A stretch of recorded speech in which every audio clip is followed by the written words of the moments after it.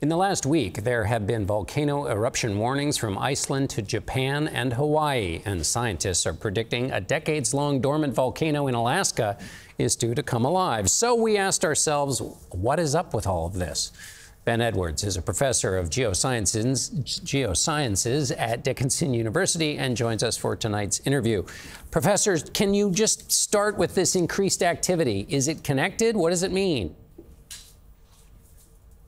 Good evening. You know, what's connected is that it's coming at a time when it's being picked up by the news.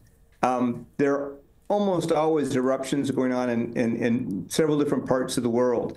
You know, Alaska's got 40 or 50 active volcanoes that can come into or go out of different stages of activity at any given time.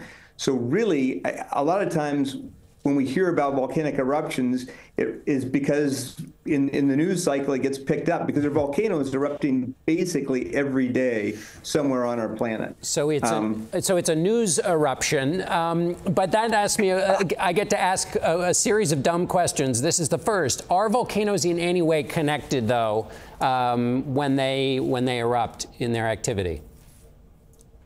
So, I mean, basically, if you remember back to your earth science class, which hopefully you had, you know, the Earth is made of tectonic plates, and at the edges of the plates are where all the activity happens mostly. That's where there are earthquakes, that's where there are volcanoes and other things. And so in a general sense, all of that activity is related to the fact that we live on a active planet where literally the surface of the planet under your feet is moving essentially every day, but very, very slowly. And so in that sense, all volcanoes are related in general to a small number of processes. But is a volcano erupting in Iceland directly connected to Kilauea? No. Is it the slowness of that process that explains why dormant volcanoes that have been dormant for a long time suddenly become active?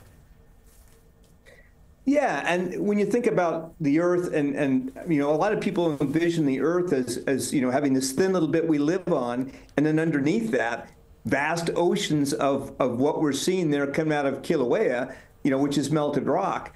But the truth is, there's really not very much melted rock in the parts of the planet where it can get to the surface. It really is pretty small volume.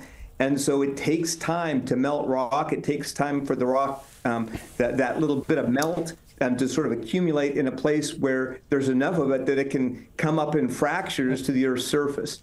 And yeah, so that, you know, it seems